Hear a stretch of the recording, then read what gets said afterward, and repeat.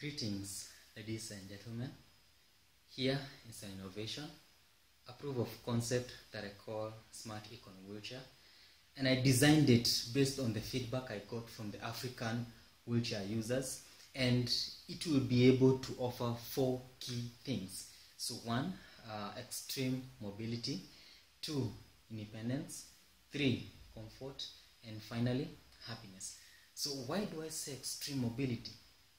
You understand that most of the African infrastructure, they were designed without the wheelchair users in mind. So you find that the stairs, roads and everything, the normal wheelchair user cannot be able to access.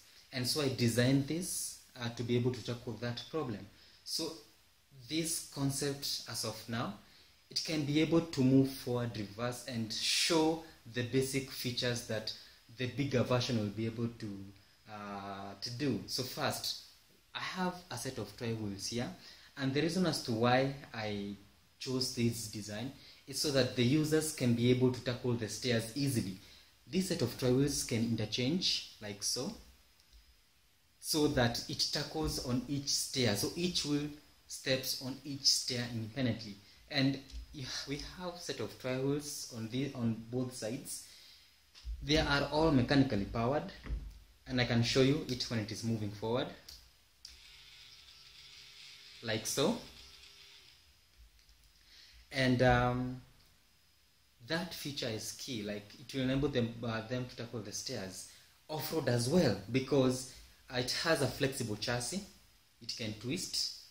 That means it doesn't limit them to where they can go. It can accommodate different levels of terrain, and that enables them to move in areas where there are no roads and they are not accessible with the normal types of wheelchairs.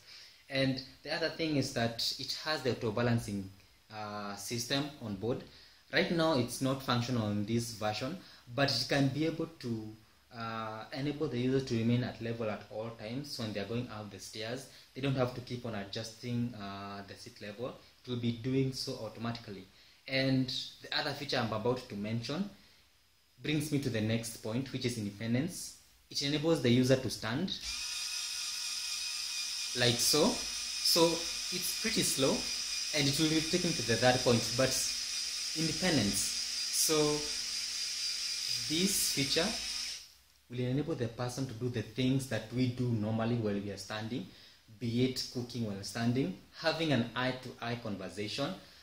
If they are lecturers writing on a board, the list is endless. So they don't have to rely on family members to get something for them. And the other thing, the other point, which is comfort. So this feature will give them the ability to do a form of physiotherapy. We understand that they remain seated almost the entire time of their day, and that brings in new complications because we were created to be flexible, to move every now and then. And so this feature will enable them to stretch their spine, their various muscles, and they can as well adjust the seat to the way they want it to be. And that brings me to the third point, comfort. And they'll be comfortable, and they'll be able to adjust the seat the way they want. And when you combine the 3 first points, mobility, independence, and comfort, the fourth one automatically comes into play, and that is happiness. And this is what I was able to achieve with the little that I had. But for me to develop the full-sized version, I need your help. I need financial help. I need funding so that I can be able to get the parts to create the full-sized version, so that I can be able to start running tests, and before long have it in the market so that African users can start enjoying life, so that they stop concentrating on the problems they face day to day, so that they can start focusing on their dreams. If they are musicians, they can start focusing on what they love most. This will take care of the main challenges that they face on day to day. My name is Peter Maina, and thank you for listening, and thank you for viewing my innovation.